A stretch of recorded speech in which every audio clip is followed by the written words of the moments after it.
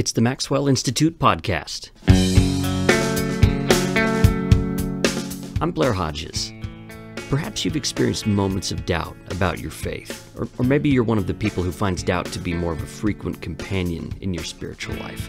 Biblical scholar Peter Enns suggests that part of the problem is many Christians have come to prize certainty as a hallmark of true faith in God. His new book is called The Sin of Certainty. Drawing on history, scripture, and personal experiences, Enns argues that believers can handle the most difficult questions if they stop needing to be right all the time and instead focus more on trusting God. Doubt, he writes, is only the enemy of faith when we equate faith with certainty. The book is The Sin of Certainty. The author is Peter Enns on this episode of the Maxwell Institute podcast. Send questions and comments to MIPodcast@byu.edu, and don't forget to rate the show in iTunes.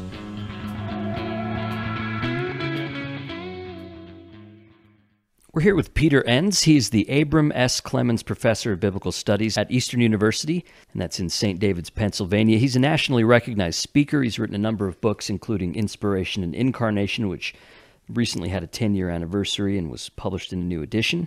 We've spoken with him before on the podcast about his book, The Bible Tells Me So, but today we're talking about his new book, The Sin of Certainty, Why God Desires Our Trust More Than Our Correct Beliefs. Thanks for taking the time to do this, Pete. Sure, Blair, yeah. Have you told the good people where we are right now? We're actually in the guest house at Brigham Young University. I'm Brigham Young University's campus. Yeah. Can you believe that? It's called the Garden Room. The Garden Room, yeah. But never been to Utah before, let alone... Really? Yeah, let alone nice. Brigham Young. So here I am. You're right in the heart of it. Heart of something. All right, so... And we've talked before. Last time we talked, The Bible Tells Me So had just come out, and right. A lot of people really enjoyed that episode. And this book seems to be, rather than talking as much about the Bible itself, it's more about Christian faith. I wouldn't call it a spiritual autobiography, but there's a lot of autobiographical moments in the book. It seems like a really personal book. You started out innocently enough. You're on an airplane, you're heading home from an academic conference, and the flight offers various movies. And so you choose a Disney movie. It's got to be innocuous. You're not expecting a severe spiritual gut check, but nevertheless, that's kind of what happens.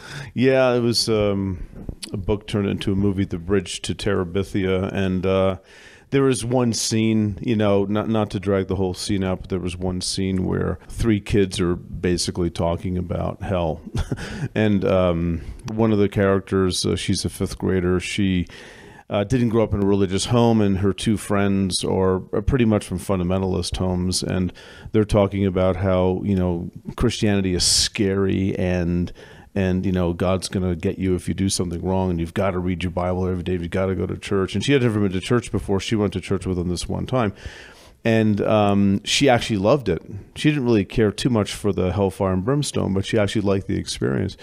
But one of the characters said, no, it's scary. This is like, it's not supposed to be a fun time. No, for God will church. damn you to hell if you don't read your Bible.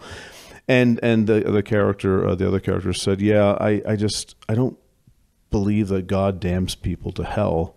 He's too busy running all of this. And she looks up at the sky, and it's a beautiful day, and the trees and the wind and all that. And, everybody has a moment in their lives, and I've had many of these, but this is just a particular moment in an airplane where I guess in the back of my mind, I had been thinking to myself, my goodness, does God really do that to people? Is that what God is really like? And she was articulating something for me that I wasn't really at a place to articulate for myself, and it sort of caught me unawares because she was a fifth grader in a Disney movie. Right. You're a Bible professor. And I'm a professor, yes. Oh, I write books, and I have a PhD and all that, right?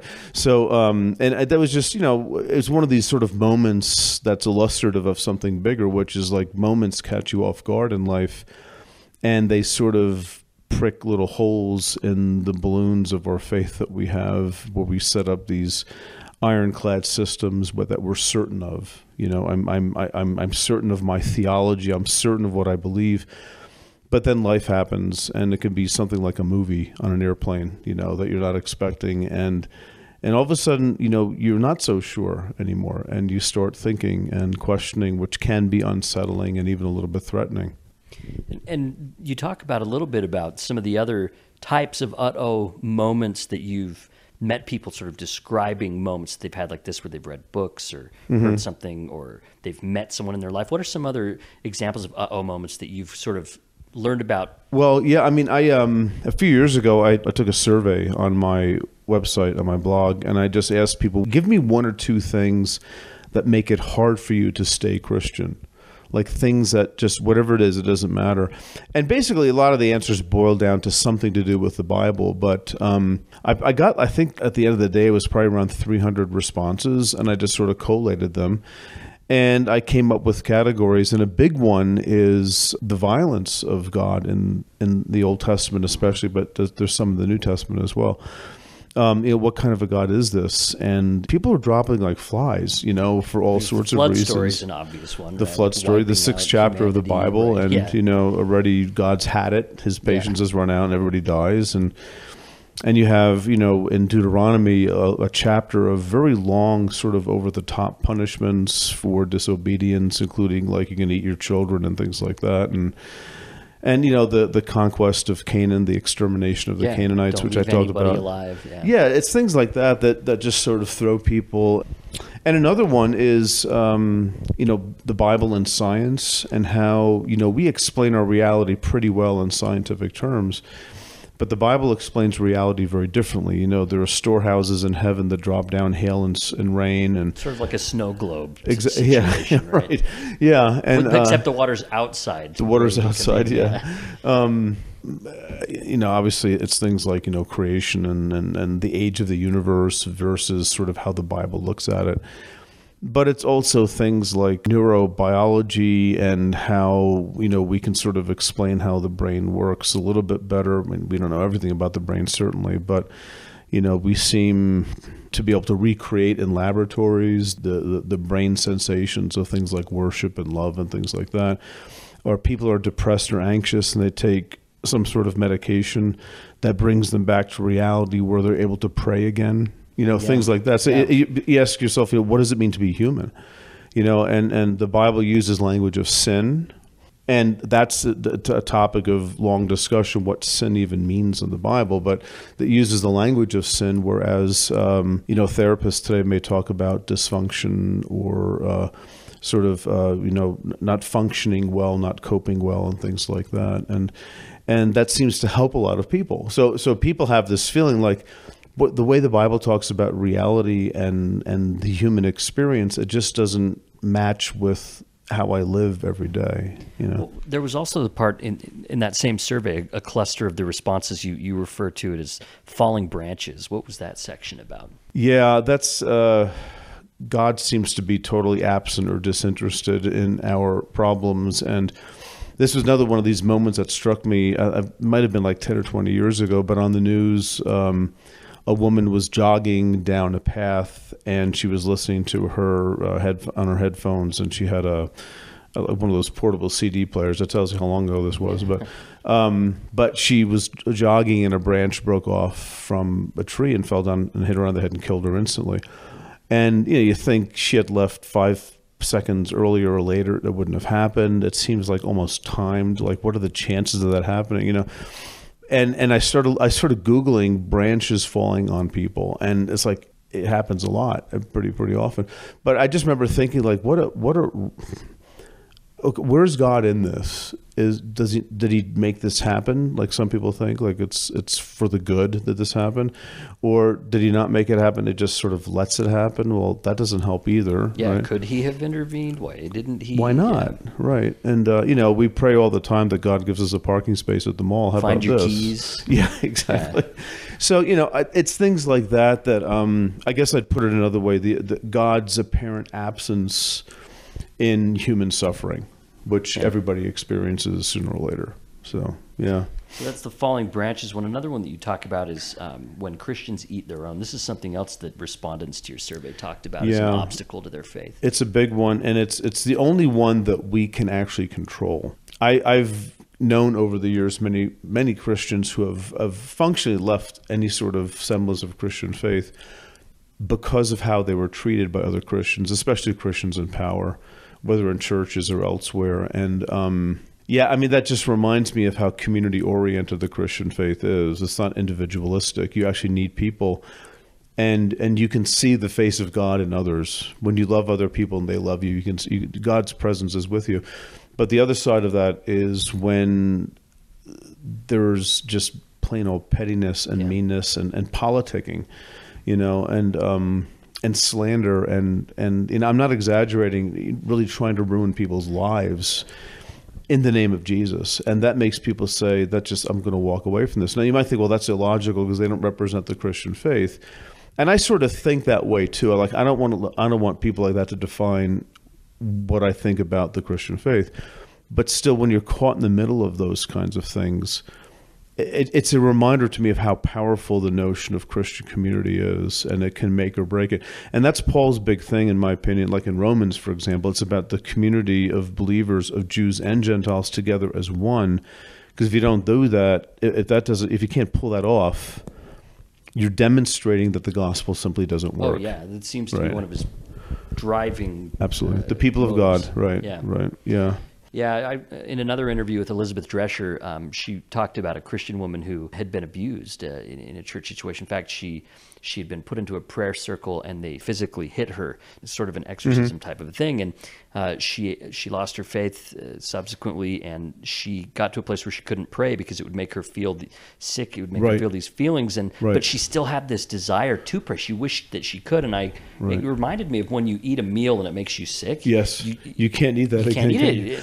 And that's kind of what I thought about as I read that part of the book. Or also maybe sort of like post-traumatic stress disorder or something, because it undoes you, and it's hard to go back. Yeah. You want to find a different kind of community at that point, and not a religious one, or maybe not a Christian one. So those are like the unforced errors, right, of Christianity, where those are, like you said, the things that we can have a little bit more control over than a falling branch. Right. It's the only thing we can control, and it's that's why I think it's the worst one in a sense, those moments that people have with the Christian faith. And as you talk about in the book, people can have different moments at different times in their lives. And back to the airplane, where you had this one where you see this young girl talking about God in a way that you as a Christian and as an educated Christian caught you up short. And you talk about these moments as something that threatens familiar ways of believing and thinking about God. And a lot of times when those moments happen, you might feel your stomach drop, and people put up a wall. What kind of reactions do people have to these moments? Well, I mean, often it's, when you sort of feel like your familiar faith slipping away, what you want to do is you want to sort of gather it back and stuff it back in the box, because you want to get back to that way of having faith, that familiar way, which is, I pretty much know what I believe, and here's what it is, and I'm very confident about it and feel pretty certain about it. Maybe in the past it's got you through something difficult too. It probably has, yeah, exactly. And that's why it's not that the faith is bad or something, but right now it's not working, and the reaction, the tendency is to want to fix it. It's broken, let's glue it back together again. The wall has lost some bricks, let's put those bricks back in and mortar it properly. Let's get it back to the way it was before. And I get, the theme of the book, and probably the main point of it, the thesis of it, is that the deep desire to go backwards and to rebuild what you lost, that might not be the way to go. These moments might actually push us forward to a different kind of faith, and I would say a deeper faith, and I would also say maybe even a more mature faith. And these moments are ones that actually push us maybe to go further in our journey. So, and people sometimes feel like, well, I don't want to leave God behind. Well, you might not be leaving God behind. You might be leaving how you think about God behind. And maybe now it's time for another dimension, I guess, of faith, where you're not clinging to that idea of God, that notion of God that may very well have been important to you at an earlier time in life, but now might be time to move on to something else. Yeah, you sort of invite people to reframe moment. So I think a lot of readers will recognize what you mean by moment. I've never heard it phrased that way, but I instantly recognize the phenomenon of it. And you invite readers to reframe it as a God moment instead, and not a God moment, as you said, as a return to Eden almost. Right. You've stepped out of the garden at that point in a way.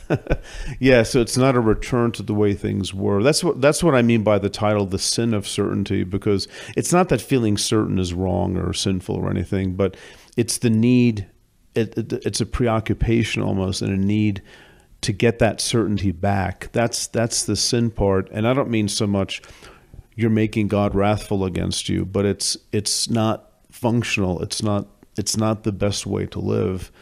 That you might even be seeing in these moments God's presence, but just in a different way, and leading you into something deeper and better. The title itself is pretty provocative, especially for Christians, and I think within the Latter-day Saint tradition as well. There's a great emphasis placed on knowledge and on certainty, frankly. This idea that you have the truth and that you know to live according to it, and any difficulties that you encounter are based on not living up to that truth. Right. And this framing it as sins it's sort of provocative. So walk me through a little bit more about the reason for framing it in this provocative way of the sin of certainty. Well, because, I think, as you just said, we tend to think of our faith as sort of a body of truth that we hold to intellectually. And I think real faith is much deeper than that, actually. It's about trusting God, which is the subtitle, trusting God more than our holding on to correct beliefs. Because trusting is more difficult, I think, than having a set of beliefs. It's easy to construct a system of thinking, and you can keep that together for a very long time. Now, eventually life happens, right? And then what happens with that faith system? You start questioning it, or even worse, you ignore what's happening to you, and you just keep playing a game like it's okay. Sort of like, a boyfriend or girlfriend who really isn't good for you and a jerk, but you keep making believe like the relationship's really working well. It's like you just play make-believe, and I don't think God wants us to play make-believe. So we move forward in an attitude of trusting God rather than feeling like we have to be certain about everything, because oftentimes we're not. And that's what, weak faith is usually equated with doubting. And right. I simply don't think that's the case. I think doubt is part of the journey of faith. It's part of what actually helps us grow, I think, because it's hard to have genuine faith in God and trust God when everything is always working smoothly. It's the pain and the suffering, I think, that move us to a closer sense of feeling God's presence in our lives. One of the hard things about that idea is it's especially hard to communicate that to someone who's right smack dab in the middle of an uh-oh moment, or right. in a moment of suffering. Because, for example, let's say someone's experiencing the death of a loved one. Right. And the last thing I'd want to do is to tell them, well, this is an invitation to know God better. Like, well, I don't want that invitation, That's the kind of thing people have to come to their realization on their own at some point, And I don't say that lightly, because terrible things happen to people that, including people who responded to my survey. Some things they said, I can't believe I'm reading this. And, they're still Christian, but they're a different kind of Christian at this point because of those experiences, So it's not like a cheap trick to sort of like, well, here's how you get over the hump. Hey, God's asking you to trust him more. Yeah. No, you actually have to feel that suffering has to be deep for some people. Yeah. And that may take a long, long, long time. And again, I don't say that lightly. This isn't a how-to self-help book. It's trying to describe a very common experience among Christians who things happen to them. They don't have the certainty they used to have, and they feel like they're broken, like they're not super Christian anymore. They don't have their acts together. They've been told their whole lives, you got to know what you believe, right? See, and that's when things happen to people. If they're raised in that mentality, they're going to look at these moments as almost entirely negative. But I think people who might have been raised differently as Christians, to just sort of like let it be, and you don't have to have omniscient, perfect knowledge to be a Christian. You can have doubts. I think they're more set up actually to be more flexible maybe when these things happen. And actually, at some point, maybe with the encouragement of good friends and family members, to where is God in all this, and then to move forward with that.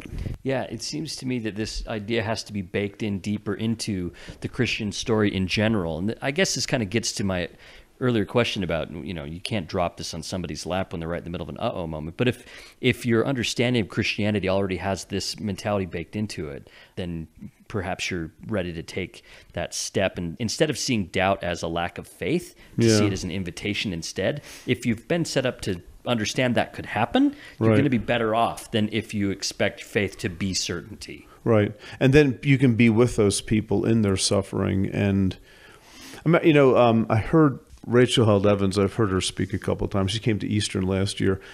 And I think it was there at some other venue, but she relayed a story about anointing the sick and how she always thought it was so you would be healed. No, it's being anointed for taking a journey. So, for example, if you're sort of raised then with a different kind of Christian faith that accepts ambiguity and understands that doubt is not the opposite of faith, certainty is the opposite of faith. If you're raised with that, and then you go through a very difficult experience that really tests and tries your faith, you can have people anoint you for that journey that you're on. I mean, it literally anoint you, and that's a different way of looking at it than like burying it and not talking about it, right? Because you're going to feel embarrassed, because people are going to think, "Oh, I received a blessing. I was anointed. I need to pocket this now because that blessing needs to work." So I'm just gonna... Yeah. So people. I think the psychological games that happen with people when they don't feel they can be honest about their experience of faith, I think it's very debilitating. And that comes from, I think, the need to feel certain, because you've been taught that a strong faith is a faith that doesn't waver, that's certain, always certain. Yeah, there's this really striking line in the book where you say, here's a quote, you say, "Church is too often the most risky place to be spiritually honest." Mm-hmm. Expand on that a little bit for people who aren't as familiar with the type of congregations that you've participated in. Yeah, well, it's hard because it's embarrassing. You sort of lose face if you in share time at church or in a small group meeting, you might say, "I'm really struggling because I'm looking for a job," or something, and or "My neighbor's sick, could we pray for them?" But you don't always say, none of this makes sense to me anymore. I'm not sure there's an afterlife for any sort of exactly. Something really, really big. Yeah. And it's like, I'm not sure there's a God. Yeah. Right. And I don't feel God. And I haven't felt God for years. Yeah. I mean, I got many responses like that. I've been praying. I haven't felt God's presence for 20 or 30 years. Yeah. So, I mean, and to be able to say that in church, ideally, that's exactly where you should be saying that. But if the church is oriented around, okay, everybody has their notes about what to believe and what not to believe, we're all ready to go, let's go out into life and just follow these rules and everything will be fine. That's why it's risky, because they feel ostracized perhaps. So people look at them sort of funny, like, they crossed a line, they were too honest or something, And I just think that's a shame. It's almost an infectant kind of a thing. Like, we don't want you near us. Other people might start thinking stuff too. Right. And now you've ruined everything. Yeah. No, you ruined it all by setting it up this way. We set it up wrong, maybe. Yeah. I mean, the church is supposed to be more of a hospital than just a place, a country club where everybody has their acts together and everybody's successful in their faith. Have you experienced that personally, where in the book we'll talk about a little bit later on some of the difficulties that you went through, and as you were going through those things, did you sense a sense of loneliness or alienation? No, not me as much in terms of like talking to people. I think just because the church context was much more open and accepting about things. But I can certainly see where people might have felt, sort of alienated and alone. But and some of my stuff, because it was related to work issues, was sort of public anyway, so people knew about it. I couldn't really hide it if I wanted to. You published a book that caused controversy at the university that you were at. There were questions about your orthodoxy. You ended up actually, over time, leaving that university, and it was a painful situation. So it already was sort of public for you. Yeah, it was. It's a different kind of thing. Yeah, that makes sense. That's Pete Enns. We're talking about the book, The Sin of Certainty, Why God Desires Our Trust More Than Our Correct Beliefs. How did Christians come to see faith as correct thinking to begin with? What are some of the things that led to that sort of thinking? Well, I think in a nutshell, at least, I can't talk about the whole history of the world here, but, let's start in Genesis 1. Right. Yeah. It all began. There was darkness. And, but I think looking at sort of the contemporary Christian scene in America, let's say the more conservative evangelical or fundamentalist churches, that really market certainty and surety and clarity about your faith. I think a lot of that stems from about the last couple hundred years in America, and especially the 19th century. There was a time in at least American Christianity where you didn't have as many challenges to certainty. But then things like, evolution or biblical archaeology, or sort of like what they call higher criticism from European countries towards the Bible, that sort of shifting moral sensibilities too, about things like slavery. For exactly. example, yeah. I mean, that's a whole other dimension there too. Those are things that affected how people felt they could be sure about their faith. Because, see, the certainty is really founded on one thing. What does the Bible say, right?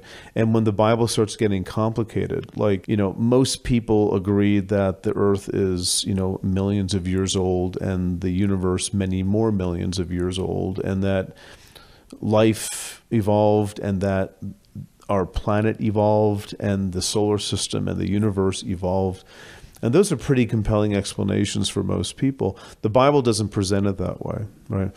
So, things like that would sort of threaten people's faith, because it threatened their confidence that the Bible is giving them certain sure information they can hold on to. When that gets threatened, what you tend to do is you fight back. You want to hold on tightly to that. That's sort of an institutional manifestation of the sin of certainty. That's where you have Bible colleges and Bible seminaries popping up in the late 19th, early 20th century. And that legacy is still very much with us today in evangelical institutions and churches. And an irony that you point out is these institutions often adopt the very assumptions that are causing the problems to begin with, right? There's fundamentalism and modernism, kind of two sides of the same coin in a sense. Right. They both assume that God should work a certain way, which is downloading information to us that we can hang on to and be certain about, specifically in the Bible. And when that seemed to not be the case, the modernists, also called liberals, they said, well, I guess none of this stuff is really that true and forget about it. But, the fundamentalists made the same mistake, just went in a different direction. They said, no, God has to be giving us this pure, certain information, and he would never lie to us. And so you spend your whole life fighting against. And you'll work to make it fit. You have to make it fit, yeah. Right. Yeah. Despite, let's say, information and evidence to the contrary from the outside. So for a lot of this, it really does come down to the Bible. It usually does for Protestants, at least anyway. It comes down to the Bible. What does it mean to read it well? What kind of information is it giving us? And if you think of the Bible as sort of, God's field guide manual to life, where everything in there, you take it as always and forever applicable and true, and giving you pure certainty about life, that, I think, is what runs you into problems later on. Yeah, and so what the book does then after that is it kind of goes through some of these, you identify 4 punches that were delivered to Christians, 3 gut punches, 1 punch to the jaw, Darwinism, historical criticism, and these type of things. And if people want to hear more about that, in our previous interview, we went through those, and it's also discussed in The Bible Tells Me So, as well as this new book. So we'll let people check that out there. Mm-hmm. Instead, we'll go right to this very fascinating part of this book. This is new, where these are Bible passages that we don't read in church, but we should. Yeah, I think one of the nicest things for people to hear who are actually struggling with their faith is that the Bible is full of examples of people struggling with their faith. People are surprised to hear that. It's in the Bible. I know. It's amazing. So I give a couple of examples. One is Psalm 88, which is the most negative psalm. I mean, there's a whole classification of psalms called lament psalms, because they're lamenting, because they're sad, they're frustrated. Where are you, God, when we need you? You're absent. You're nowhere to be found. And Psalm 88 is one of those too. It's like, I'm on my knees praying to you day and night. You're not listening. I don't know what to do. My friends are against me. You set my friends against me. And I'm praying anyway, but still you don't answer. And the psalm ends with, and my companions are darkness. which is a really moving thing. Like the only friends he has left, the only comrades he has around him is the darkness that he finds himself in. And unlike most other Psalms, it doesn't have a pick-me-up after that. It just ends that way. And I think it's brilliant that the Bible has these honest expressions. And, the book of Psalms, also called the Psalter, was compiled at some point in time. And there's a lot of fluidity and different kinds of, even around the time of Jesus, like the Psalms weren't completely settled yet. But somebody picked these Psalms to stay. Yeah. And I think because they actually reflect Israel's experience with God. And I think Psalm 89 is even better, the one right after that, because here the psalmist is taking God to task for not following through on a very specific promise. It's an indictment here. It's an indictment. He's actually calling God a liar, saying, you said this, now look what happened. And what God said was that David would always have one of his descendants sitting on the throne in Jerusalem. And this psalm was written either during or after the exile, when there was no Davidic king, there was no ancestor, there was no Jerusalem, there was no throne to put him on, so they're in exile. And, how could this be, right? I mean, God said he would do something. So, the thing is that, and they don't get this idea from nowhere, because this is something in 2 Samuel chapter 7, it's this prophecy through Nathan to David that, listen, you're my guy, David, and your throne will last forever, and all that kind of stuff. It's still in there. They didn't take it out after. They didn't take it out, and then you have Psalm 89 that says, "Yeah, that didn't happen." Yeah. And there's this this moment in there where he's been going on and on for the first half of the psalm, saying, "Oh God, your faithfulness and your trustworthiness is just no one can top it. You're the best. You're God. You're Almighty. You created the cosmos." And boy, you're faithful and you're trustworthy and all that kind of stuff. And your faithfulness lasts forever. Your trustworthiness lasts forever. But then he launches into this David thing, and he says, how long, O Lord, will your faithlessness last forever? So I forget exactly how long. And the thing is that, if your faithfulness won't last forever, maybe your absence will. It's sort of a sarcastic moment there where it's like, thanks for nothing. Clearly you're not faithful forever, but maybe you'll be absent forever because look what you're doing here, right? And it's just this really honest moment of getting angry with God even, right? And I think the author of Ecclesiastes is angry with God as well. And this is one of the two miserable people worth listening to, is what you call. Yeah, Kohelet in the book of Ecclesiastes and Job. And again, here's the author of Ecclesiastes and the main character called Kohelet, who's pretty much blaming God for the fact that life is just horrible. It makes no sense. We work all the time, and then we just it's all meaningless. It's absurd. It's just ridiculous. And God set it up that way. So the best we have that we can do in our lives is just eat and drink and enjoy our days, enjoy our families. Don't think about it too much. Just go through your life sort of numb, because the way God set up the world, if you think about it, it's pretty lousy. You just live and then you die, and then people forget you. It's really the most depressing book in the entire Bible, and they left it in there, right? Yes. It's just another one of these honest expressions of how difficult it is sometimes to have a sure, certain faith. And those are just a couple of examples. We could talk about the Book of Lamentations, some of the prophetic laments. It's part of Israel's experience to struggle with God. In fact, in Genesis, the name Israel is said to mean struggle with God. Yeah. It's part of and he what wrestles it means. The angel. Right. Exactly. And he wins, but he doesn't win. Right. The separated hip. There's an injury involved in struggling with God. Yeah. See, and it's part of the Israelite experience. And I think that's something that Christians can really look at and say, they're like me and I'm like them. The Bible is not sanitized. It's very, very raw, much more raw and honest than we can sometimes be in church. Yeah, there's this great passage that I underlined where you say, one of the greatest comforts of Israel's epic is that it contains raw expressions of fierce doubt and lack of trust in God, embraced by the ancient Israelites as part of their faith. Right. And, So faith can't exclude those things by definition. By definition, right. Yeah. To have faith means you're going to have periods of struggling and doubting. Now, you don't want them to last forever, and that's why you don't revel in them and look how cool I am because I'm doubting. Because it's not like that at all. It's actually, truly doubting is very painful. It's a form of suffering. But it's the main thing, though, is it's not unusual, though. Right? It's a normal part of the journey. Oh, no, you don't understand. I'm at the end of my rope. I know that. That's a normal part of the journey of faith. No, you're really not listening to me. I'm about to give up on everything. And so go read some Psalms. Go read Psalm 88 and Psalm 89. They're about ready to give up on everything. Yeah. Psalm 73, Ecclesiastes, Job, they're about ready to give up.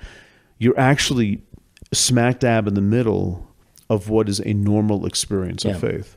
Now, that doesn't mean when you're not doubting, when you're feeling like you have more clarity, that doesn't mean there's something wrong with you then, but we have these periods in our lives and we have to accept the ups and the downs. Yeah, I like that you mentioned there's a section that talks about, like, is doubt cool? Is there a danger that doubt itself can become a desired end, something to be sought out? And maybe respond a little bit more to that. You touched on it, but maybe a little bit more. I mean, doubt is not something that we seek after. It's something that just happens to us. And in the same way that people who have the sense of like, hey, I know what I believe and I'm better than you because I know and you don't. The opposite works too. You can have people for whom doubt can be sort of like a sexy kind of trendy hipster thing. Like, hey, I'm so cool because I doubt. I don't believe anything. I just doubt. No things. Offense to actual hipsters. No, hipsters are cool people, except the bad ones who are arrogant. That's just as bad to look down on people who feel like I have some clarity about some things, and just because you don't doesn't put you on a higher plane than anybody else. That's why. Doubt comes when it comes. You don't invite it. You don't invent it. It will come. You will have periods in your life as somebody of faith, unless you've been a Christian for like 5 minutes and then you die. All right, it will happen eventually. And the question is, how are you going to look at that? Are you going to look at that as the enemy to be defeated to get back to, quote, normal? You will if you prize certainty. Yes. Or are you going to look at this as a normal part of the journey of faith, which is why I like the journey metaphor. I don't like the, building a fortress or building a wall metaphor and that's even used. Like we have to, your wall is crumbling. We have to get it back up again. I'd rather think of it as a journey that we take. And I know it's a worn metaphor and some people think that's trendy. I don't mean it that way at all. It actually is a journey where sometimes it's Pilgrim's Progress type. Yeah, exactly. Yeah. But I mean, sometimes it's a beautiful journey and it's a cool breeze, no humidity, not a cloud in the sky. It's about 68 degrees and it's just fantastic. But around the corner, you don't know what's there. You can fall into a pit and have to climb out. It can be dark and rainy. It can be hail coming down, and that can last for days and days and days. But the thing is that what you don't do is turn around and go back. You actually have to keep going. There is no going back. You can't get back. There is no good old days. Even Ecclesiastes says something like, do not ask, why were the former days better than this? It is not wise to ask questions like that. The former days aren't better. You always keep moving forward. Yeah, there's this sense of the sin of certainty to me can be connected closely to the mistake of romantic nostalgia and this idea of sort of returning to this perfect earlier time, and it's a mirage. It's right. It can prevent you from confronting the next step of your faith. Right. And what compounds that is it's nostalgia, and that's bad enough, but it's also thinking that God's standing over you with a paddle because you're getting some answers wrong on the theology exam. Right. No, that's the right answer. Don't you see it? My faith is placed in a God who's not like that. Yeah. Right. So, this is where you continue to return in the book to the idea of trust. You're trying to say, look, despite the certainty or the level of certainty you have about any particular fact or claim, if you have trust in God, and if you at least want to continue engaging with God, if you have that much of a desire, that's what God needs. And that will sustain you through that time of uncertainty, which will probably, few people return to a place of certainty once they've had these moments. Instead, they develop a new type of relationship with God. Right. Which is, I remember having moments years ago of taking these kinds of steps forward and feeling very, very, like I would read a book or something that would describe a life of faith very different than what I had been used to, but I knew I needed to do something else, and it was a little bit scary, actually. This summer, I've gone back and I've reread 4 or 5 of those books. I'm like, what's the big deal?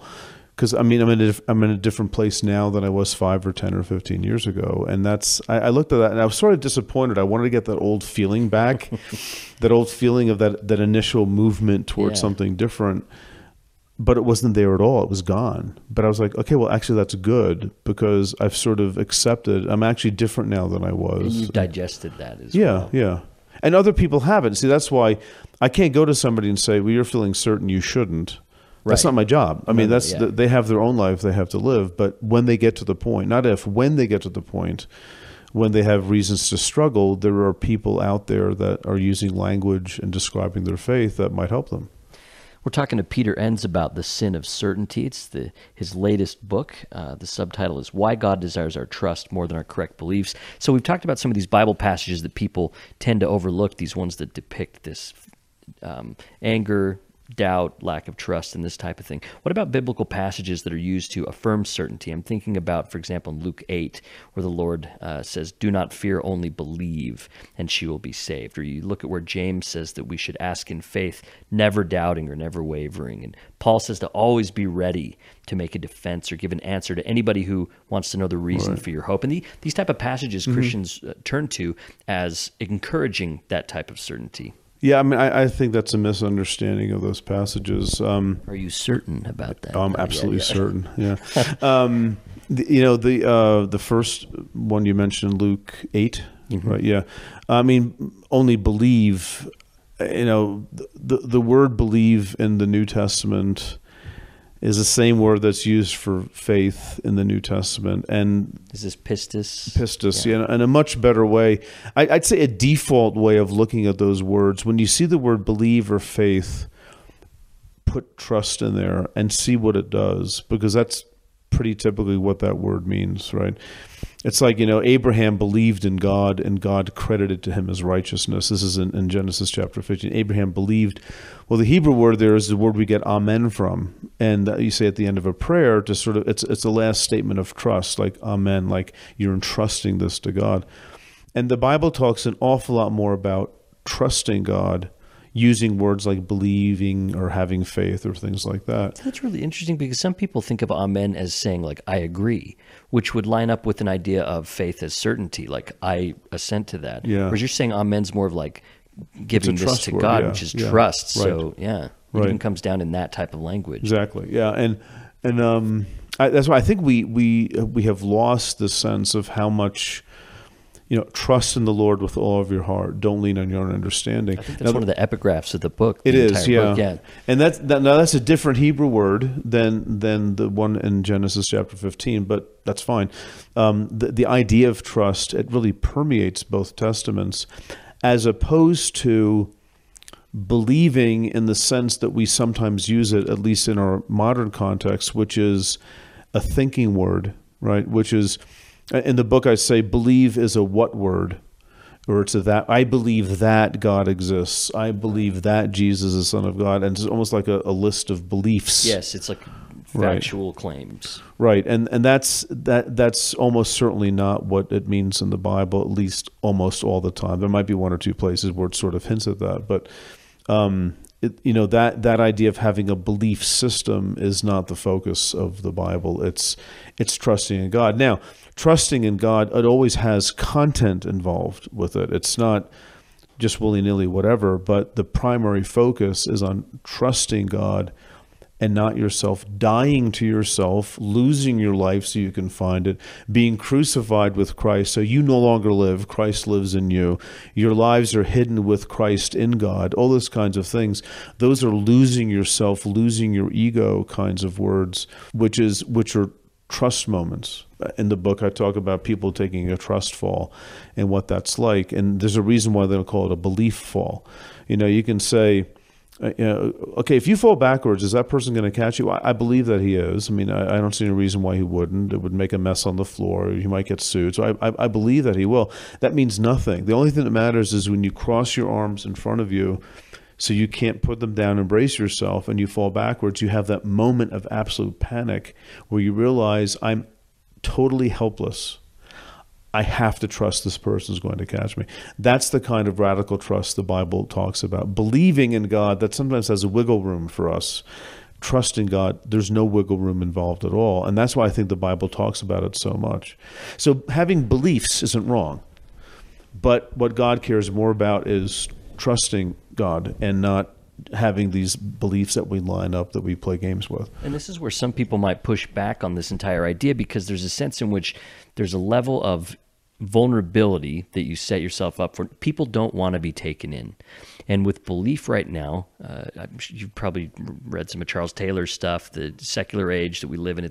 It's not a given anymore that there's a God as it used to be. And so there's a sense in which we don't want to be taken in. And now we're reading a book by Pete Enns that says, just trust. And some people will say, oh, well, Pete's just asking you to turn off your brain, right? Mm-hmm. Because if you use your mind, you're going to start seeing all these difficulties and all these holes. So how do you respond to that idea in terms of like, oh, well, Pete just wants you to trust because he knows there's nothing there. If it's fact-based, you're not going to be able to make it. Yeah, boy, we could go. How much time do we have here? So I think part of the problem there is a very modern notion that faith in God works on the basis of, let's say, analysis or logic or evidence or data, right? Things you can test or see or smell or touch. Christians have kind of set ourselves up that way. We have set ourselves up for that, I know. Here's the proofs of God and so on. Right. And so I think, all that stuff is fine on one level, but, one of my sort of faith claims, I'd say, is that I don't think that exhausts the nature of reality. And I think if God exists, there is mystery involved that is something that our little minds simply cannot grasp as a starting point. I do believe. So why think about anything then? What do you mean? So, I like how you're introducing this idea of mystery, right? So, in fact, one of the big themes of the book is one of the reasons we shouldn't rely on certainties precisely because of our limited ability to understand things. Right. But some people want to turn that into you don't need to study stuff. You don't need to think about stuff. And that runs counter to your entire career and your whole kind of process. Yeah, ironically, it's the studying stuff and thinking about this stuff that has led me to this point of view. Right? Yeah, right. Right. It's listening and reading, voices through the ages who have thought about this too and have come to certain conclusions about what does it mean to have faith in God. And remember too, the book is written for people who are in some context of faith. If somebody comes to me and says, well, you haven't given me a reason to believe in anything, I say, well, okay, maybe I haven't. That's another book. That's another idea. That's another conversation entirely. This is for people who are struggling with faith, which is frankly most Christians that I know, and saying it's okay. I'm not saying it's easy. I'm saying it's okay. You're not broken. You don't need to be fixed. You're not a sub-Christian. You're not a tier below super Christian who have their act together, because they don't. And if they think they do, they're not as honest with themselves as you are. And you're at a point, moment they haven't maybe had those, or they deny them. You see, they sort of like put the wall up, push them away. Yeah. And the people who are experiencing some sort of pain or doubt or struggle, I think they might actually know themselves better than those people who seem like they have their acts together. They may be in a more honest, their honesty might have them closer to the heart of God at that moment than keeping the game together and giving off the impression that things are all okay. Yeah. One of the things I mentioned earlier is this idea that the book seems to be a way to intervene into the very understanding of the Christian story in a way that prepares people for these moments. And I think one of the most novel parts of the book is later on in, I think, chapter 7, God Wants You Dead. You actually lay out a theology of faith that's patterned on the life, death, and resurrection of Jesus.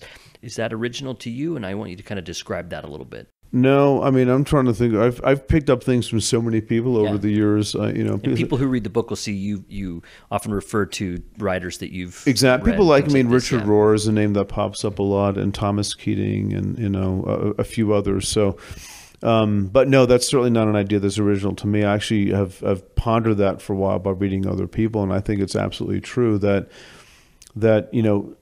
suffering and exaltation, death and resurrection are patterns of the Christian life. And the way to experience resurrection, and using Paul's language in Romans, you've been raised to newness of life. The way that for that to happen is you have to die first. And you can think of that as sort of a conversion thing, which is fine. You can also think of it as a everyday decision you make. And I remember a good friend of mine, a wise person many years ago, said, Pete, every day you wake up, you have to make a choice. Will you trust or will you fear? And another way of saying that is, every day, are you going to lay down your ego and die and trust God, or are you going to be afraid because you're trying to hold on to reality in your brain? And to me, that's exactly what these other guys are talking about, where the Christian life is a daily dying to self and rising to a fuller expression of what it means to be a healthy human being, as we're created in God's image and all that kind of stuff, right? And I see Paul kind of laying that out. Also, Christ you can find it in the Gospels, the idea of the kingdom already being here in a sense, but also being on the way. Exactly right, yeah. And faith is kind of that way, where you have faith, but it's also faith that's still in process, in the sense of what you understand and how close you can feel to God at any given point. It's a moving target. It's not the same every day. Yeah, exactly. And that's why, again, I come back to the journey metaphor. It isn't the same every day, but what's expected of you is to submit yourself in trust to God. And that's not easy. No. Is that all? Now try it. Yeah, you make it clear in the book too that you're not offering this isn't a simple solution. No, it's just it's a painful solution. Yeah, because you don't get to be in charge anymore. And I sort of like that at my age. I'm tired of always feeling like I have to be in charge, but it can be sort of an intimidating idea too. But I mean, just pick up your cross and follow me. I love this part. You say, you don't pick up a cross to carry it. This is an instrument of death. This is a signal that a change is coming for you. Yeah. And a humiliating death. Yeah. An unsettling, rip you apart kind of death. It's not a sweet deathbed situation. It's excruciatingly difficult, because dying to yourself is a difficult thing to do. And it's you put faith in that framework that sometimes these moments are that moment of carrying the cross, and you know what's going to happen with that cross. And if you engage it in faith, you may cry out like Christ on the cross did, "Why, God, why have you forsaken me?" It's a really nice parallel, a really useful parallel, which then your faith can be reborn. So there's that resurrection idea that's brought and you might even just catch glimpses of glory, so to speak. But that's enough. See, that's nice for people. Those are God moments where they can look back on those and say, I know this will pass, and you trust God in the midst of that. And even if you have no idea how or why or what's next, you don't have that kind of certainty or clarity, but you just living with God in that moment. That's Pete Enns. We're talking with him about a book called The Sin of Certainty. When we come back from the break, we'll talk to him about some of the things in the book that are a little bit more personal before we leave tonight. I wanted to touch on some of these things, Pete, so we'll come right back after this.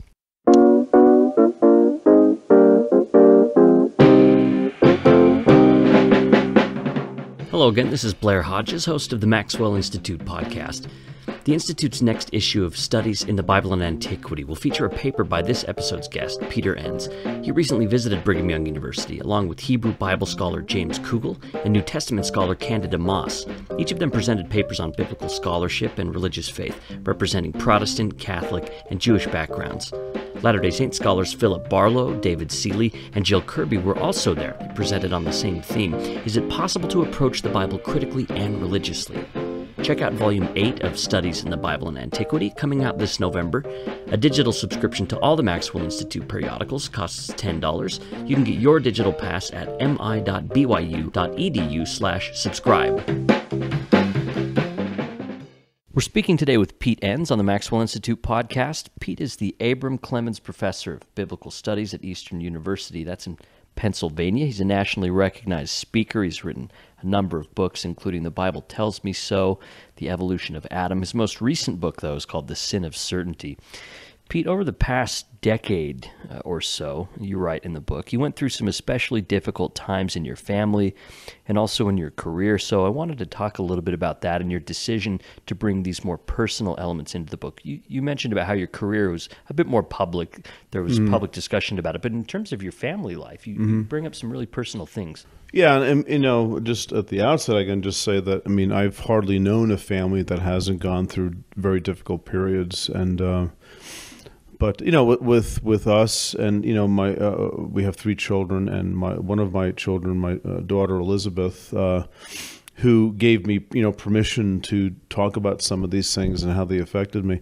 But long story short, she had a very long battle with anxiety and depression starting when she was 8 years old.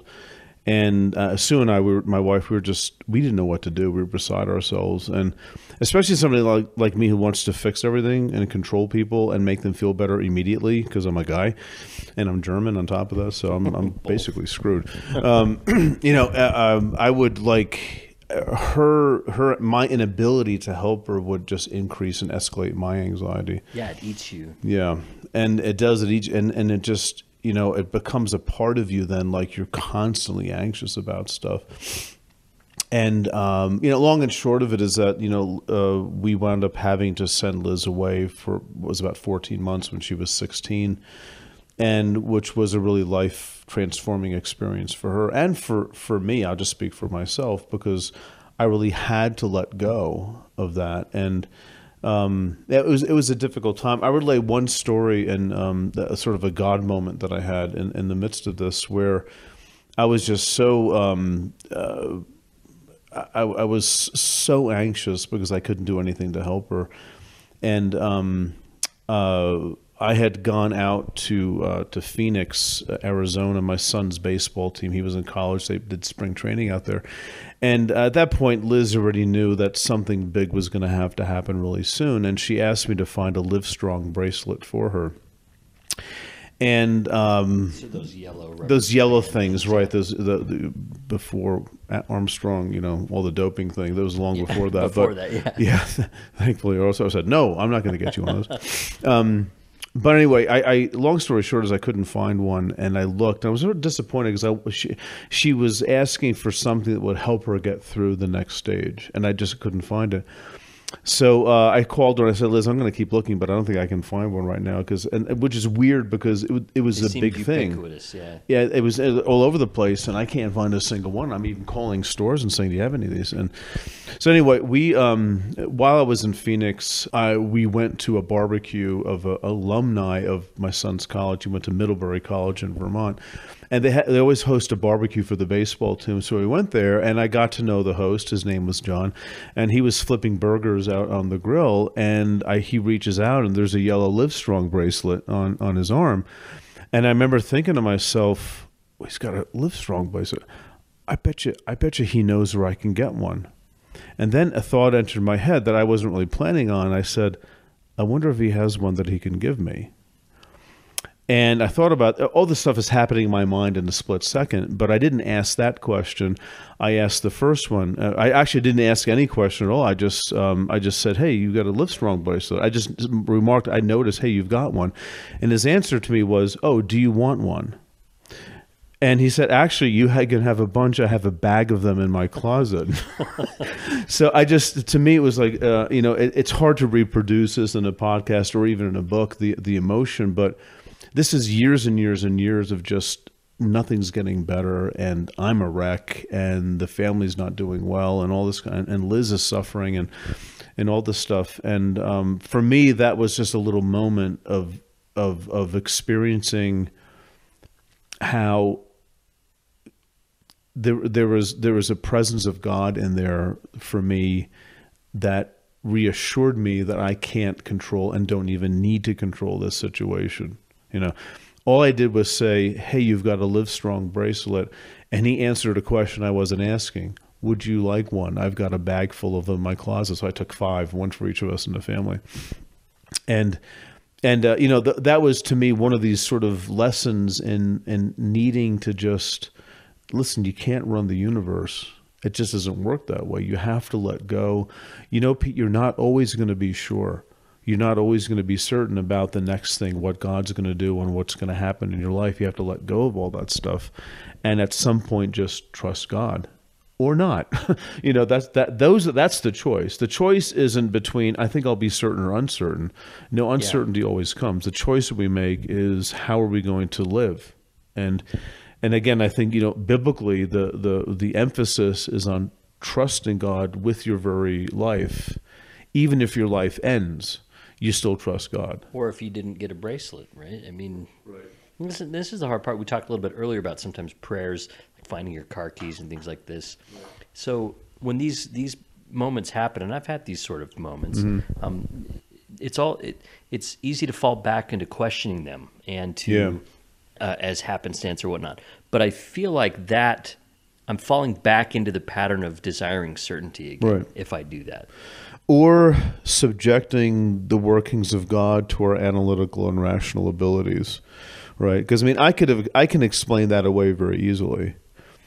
What I can't explain away quite as easily is the fact that my knees actually weakened and I had to sit down in that moment. I felt submitted, and well, that's a biochemical reaction. Everything's a biochemical reaction in life anyway, just because that doesn't make it not a real experience.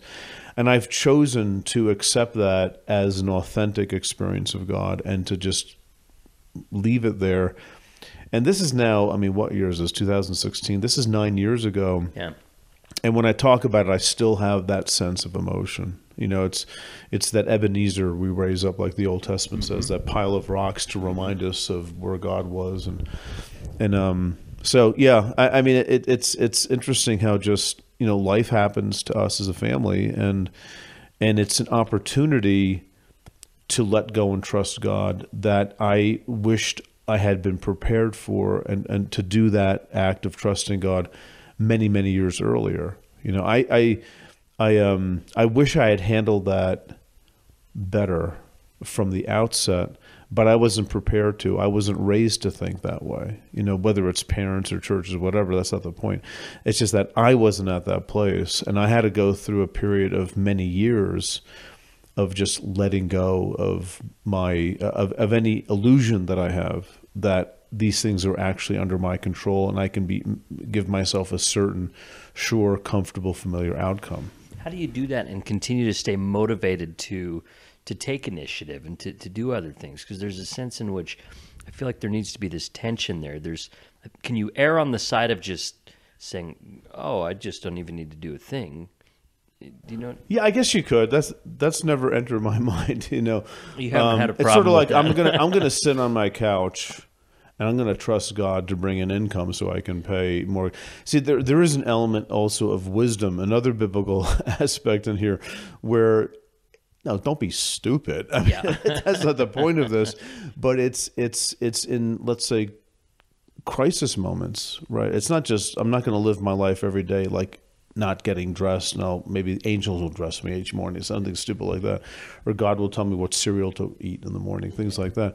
That, to me, that's ridiculous, but this is more when your life is actually rocked. Okay, so again, you'd write a different book for someone who... Yeah, and I'd have a very different answer. I wouldn't say, hey, you can't be certain of anything, just don't do anything. I would say something very different in a book like that. And I won't write a book like that, so don't worry.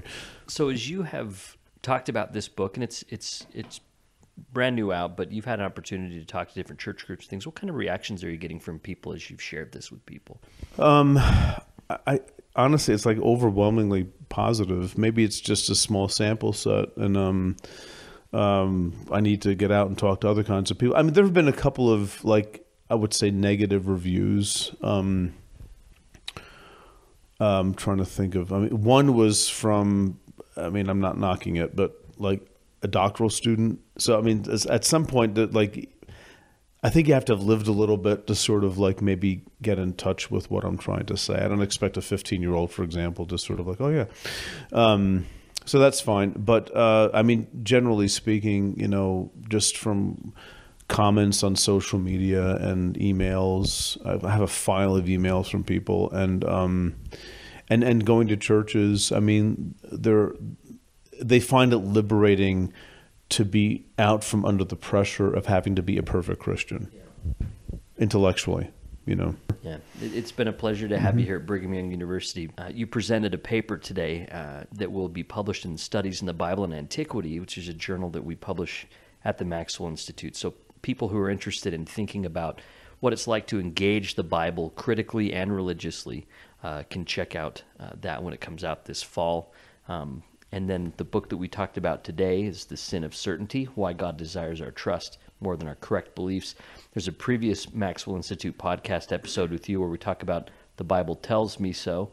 Anything else that you're working on, just teaching now and kind of touring for this particular book?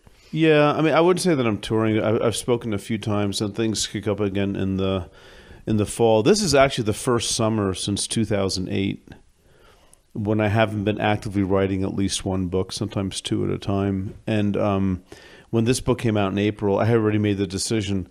I don't know what I want to say now. You know, yeah. I'm sort of like tired, you know, and but I have some ideas percolating that, you know, it's too early to say now, but I actually asked my newsletter subscribers to tell me what I should write about. Give you some ideas. Yeah, and there were actually some themes that came through about, okay, but what do we really do with the Bible now?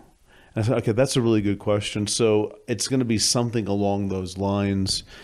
And I'm starting to get some energy. I started writing some notes to myself about what I think a book like that would look like. So I'm hoping maybe to start in the fall sometime, and but no promises when it's going to come out. I don't know. Is your website PeteEnns.com? Right. So yeah, and then also people can follow you on Twitter. Pete Enns, you're on there, right. and pretty active on Twitter as and well. And Facebook too. Peter, Facebook. I think is it Peter Enns or Pete? Anyway, just Facebook. I'm up there. Yeah. Cool. Yeah. Well, thanks for taking the time You to bet. talk today. Thanks, Blair. Yeah, good time.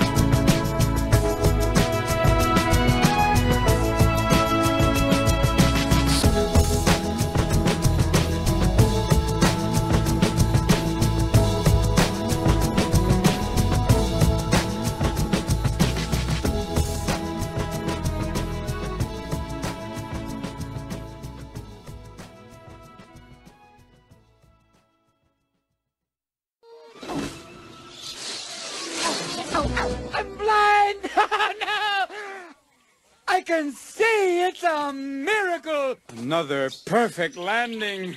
No worries. I'm okay. Thank you for caring. Just a few bruises. Nobody cares about me. I do, Batman. You sure? I'm positive. Only fools are positive. Are you sure? I'm positive. I fell for it! I should have known!